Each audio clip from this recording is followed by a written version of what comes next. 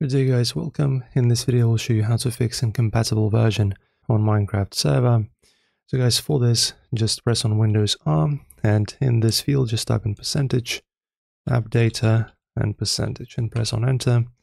And then here go to Minecraft, should be on the very top. And guys, what you want to do here is simply just go into your mods folder and delete all of the mods inside. So you go here.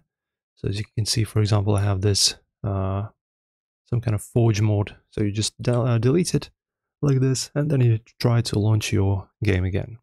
If this didn't help, guys, just make sure to go ahead and open up your launcher, and instead of the latest version, for example, of Minecraft, you just download a previous version. Sometimes the latest version is buggy, so you just want to revert back into the previous version, basically downgrade, and see if that works for you. Just choose the one until, you know, the incompatible version error disappears. Enjoy, hopefully this fixes you. If it did, don't forget to like and subscribe.